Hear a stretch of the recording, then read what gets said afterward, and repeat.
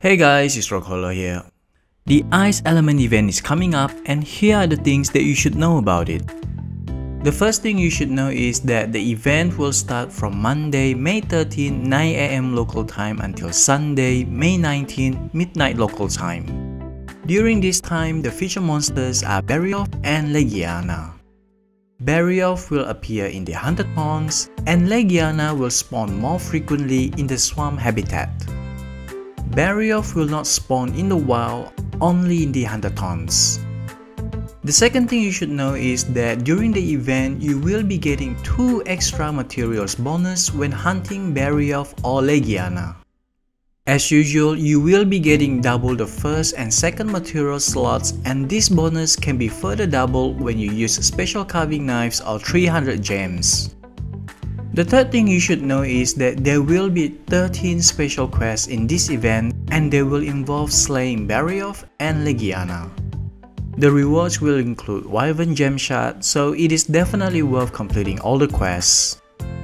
The fourth thing you should know is that Barioth will continue to be available in the Hunter Thorns after this event.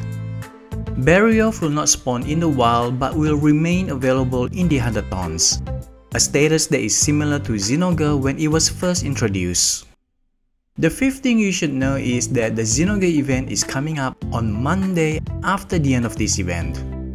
For the first time in Monster Hunter now, Zinogre will be spawning in the wild. And that's the purpose of this Ice Element event, which is to help level up your Ice Element weapons and equipment because Zinogre is weak to ice. Currently, you can only get Ice Elemental weapons using Barioth or Legiana materials. Ice weapons are very useful against a lot of tough monsters in this game, so this event is a great opportunity for players to farm and upgrade. Personally, I really like the 2 extra materials bonus becoming a regular feature, and I can't wait to start seeing Zinogre out in the wild. I have made a handy infographic about this event. If you are interested, the link to it is in the description. Alright, that is all from me. I really hope you find this information helpful. Let me know in the comments what you think about everything discussed in this video. I'd love to know your thoughts. Remember to like and subscribe to the channel if you haven't already. I really appreciate them.